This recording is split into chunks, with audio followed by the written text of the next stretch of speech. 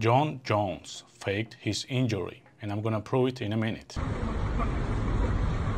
He had a fight at UFC 295, but suddenly Dana White 2 days ago posted video of him getting injured. What's up, everybody? Here we are again. Jon Jones was training last night, got injured. Lately many fighters got injured, but this one, I think it's fake. So there's a couple of reasons why I think so. Jon Jones had a fight against Stipe Miocic. A lot of behind that weight, a lot of punch behind that weight, a lot of weight. And Stipe is not Cyril Gane. He has really good striking and ground game, so it will be a real challenge for Jon. A black man can't drink? So first let's take a look to the footage of him getting injured. So he's wrestling some random guy. He's been doing this 20 years and he hurts his shoulder or chest, right? So here's the thing, guys.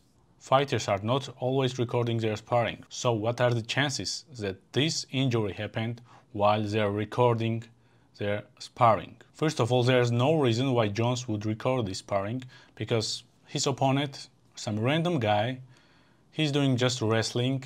As I said, he's been doing 20 years and there's nothing to see. It's just random basic sparring.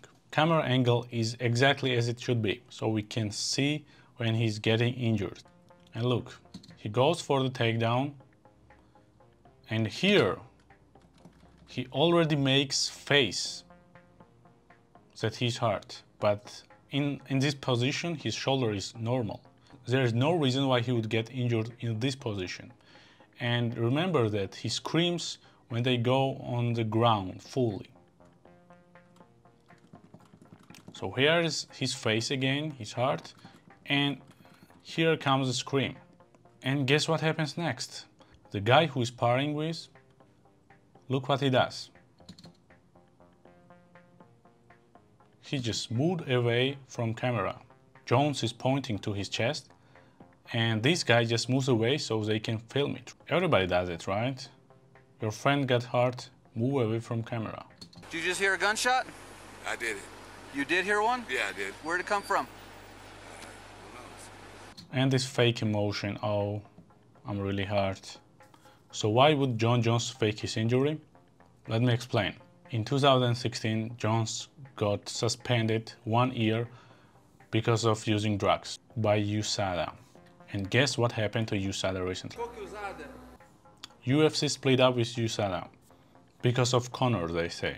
Conor money. So maybe because Jon Jones had really tough opponent, Stipe Miocic, he decided to take a break like Conor did. Yeah, look at this. Yeah.